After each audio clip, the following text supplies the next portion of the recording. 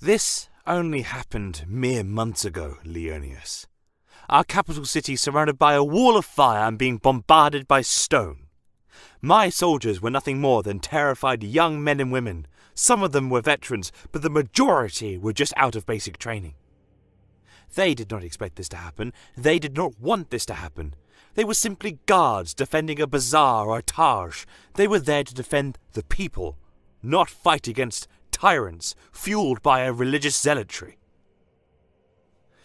So, there we were, Leonius, surrounded by flame, unable to escape its spreading heat. The enemy did not advance. They remained by the burning village. Minutes turned into hours. Hours nearly turned into days. Nothing happened. Just the sounds of the chaos of the capital city behind us, recovering from that horrid bombardment of the trebuchets. As time went on, even the flames had begun to die out. Some of our mages were able to control the fire, weaving it away from our forces, or even the water mages dousing out and reducing it to steam. Even the archers on your crusader vessels retracted their flame-tongue arrowheads and ceased fire.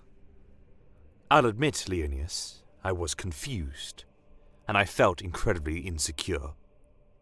Nothing but silence had filled the air now, and it was followed by a wave of tension amongst myself and all of my soldiers. When, all of a sudden, a singular trebuchet fired, but not with stone, and not with a fire-engulfed ball, but a chunk of what seemed to be meat. I was unsure at the time, due to the night sky. I turned to my men and commanded them to brace and raise their shields. However, it mattered not. This item of meat landed at my feet. It made this horrid splattering sound, and warmed liquid touched my armoured feet. Leonius, I opened my eyes and realized that this war was not a war, but a butchering, a game, one that Thymesia wished us to lose.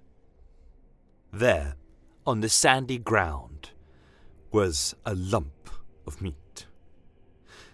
But as I approached closer, using the torchlight, I realized that it was not a regular piece of meat, no.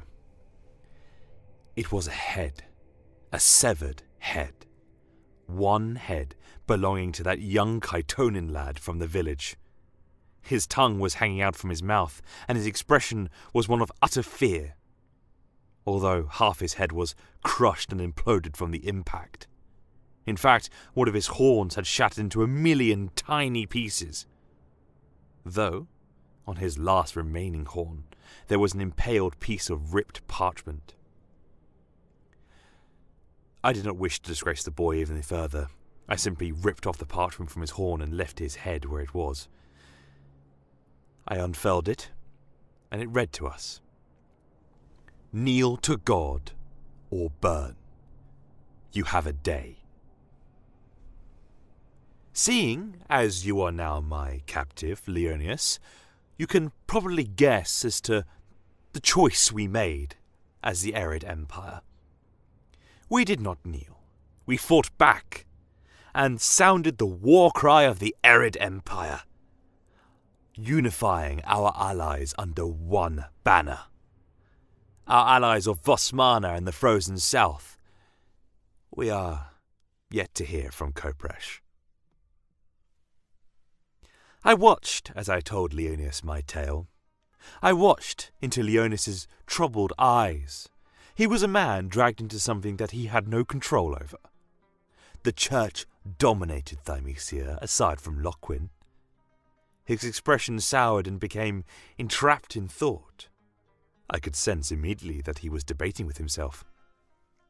Perhaps I was right. The Maymorians wanted nothing to do with this war. And then he spoke to me, finally. "Basim, what some of my folks have done to your kind is unjust, wrong. can only apologize. Hearing this, I looked at him with certainty. He was giving me an honest and fair answer. He is but one man in an army of thousands upon thousands. In which I responded with, "Apology accepted, Leonius. Though you needn't apologize. I do not hate you or your kind. I hate your church. We, Khytonin, as a species, hate the divine. We have since our creation, thanks to our master. But that hatred has increased even more so these days, as you can tell. You and I are very similar. We are but one person in an army. And we Khytonin are one soldier in one army in one empire. We fight on many fronts due to this crusade. Some of our troops have even landed in Valpen, whilst some of your crusaders scour our desert, burning down our villages. Our dragonkin allies are attacking from the north. But I have to say, Leonius, as much as you apologize, as much as you regret what has happened this day, I did notice that your soldiers, specifically your personal guard, and yourself, you were fighting with a zealotry, a ferocity I've never seen in humankind before. Attacking my soldiers with a hatred I never thought I'd witness. Some of the slurs, some of the, well, butchery I saw. You weren't killing them. You were maiming my soldiers. At this point, Leonius fell silent. I could tell he was plucking his mind of a way to respond to me. Eventually he did. Aye, we're all just chess pieces being plucked about on a board, and that board being the church's. He responded, fell silent once again, and paused to think. Eventually he did speak, regarding my final comment. Basim, I don't know what to tell you. You see, the church inserted inquisitors and chaplains into all of our forces, even some paladins as well, ensuring that we fight with such a hatred that we don't just attack you on sight, that we do everything we can to make you less demon, in their words, not mine. What hurts me the most as a captain of my Maymorian soldiers is that seeing some of my auxiliaries and even veterinari being forced to fight old friends, and old friends being the people of your kind, Basim. At this moment I fell silent. My fears were confirmed. The Church of Thymesia was a far greater tyrant. It wished for our extermination, and all those who were considered vile or even abhuman, such as the dwarves or even the halflings. I looked at Leonius, stood from my chair, took one final sip from my Kopreshi tea, and spoke. I suppose this calls for a momentary truce? Allow you to collect your dead whilst I collect mine? I asked. This was a war after all. I did not expect the Maymorian veterinary to surrender so early on in the war. Leonius cracked a smile and spoke to me. Yeah, I suppose so, Basim. Look, might not mean a lot right now, but thank you. You know, we're being shipped off to Kopresh, alongside our masterful paladin Horus and his Kopreshi wife Mallory. You know what? I have to say this one thing. I hate the heat. Your empire, all of you lot, why have you got to be in all the hot countries? Can't be bothered to fight in sand. Gets in all your armour and all that kind of jazz. This made me smile. Even in such a horrid situation, it was good to see that even in the midst of chaos, that we still had a sense of humour and humility. showed that we were still alive. I smiled and spoke to him.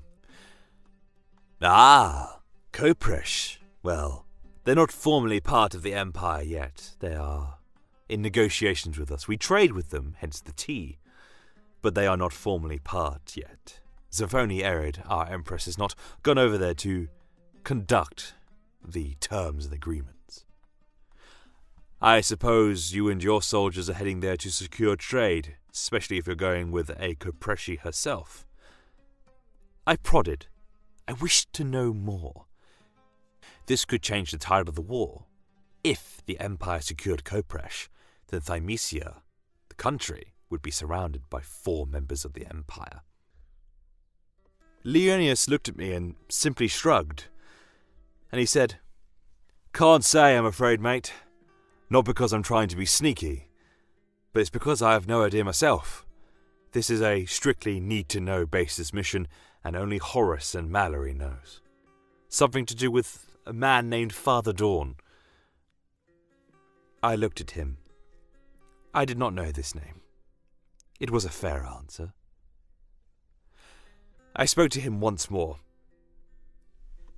"Leonius, I must say, for someone who is so independent and so honest with his opinions regarding the church and this entire crusade, I have to remind you, you are not lapdogs. You can fight on your own. Hell, even we Khytonin admired your lord. The Gilded Lion is his name, correct? I doubt he would be ever ruled by religion, judging by the tales anyway we've heard. Should the time come, and the rest of your kingdom become open-minded such as yourself, seek me out. We shall have a talk." At this moment, Leonius offered me a hand, which I gladly shook. "Huh, that you can count on. Stay safe, Basim. Varia Nox." I nodded and said, "Tharaton Anjaidaton." It means good fortune, friend. As Leonius left the tent, I ordered some of my own men to help him and his veterinary in assistance in burying his dead. This was their homeland, after all. I wish it had never happened, nor had it come to this. I had repeated what had been done to me to my capital city, but I saw a glimmer of hope in Leonius. I hope things do change, but I fear for what is to come. What of Kopresh? Will Vosmana assault with our forces? Will we keep our desert home? As I speak and write this very tale, I know my homelands and the various cities and districts are attacked day and night by the Foxton Crusaders, the Valpin Pegasi Knights, the Dwarven Bull Butchers, and so forth. This moment, this very chat, was the first humane interaction I have had in months. We are 6 months into this crusade, and I fear for what is to come. I fear that this will be years, not days.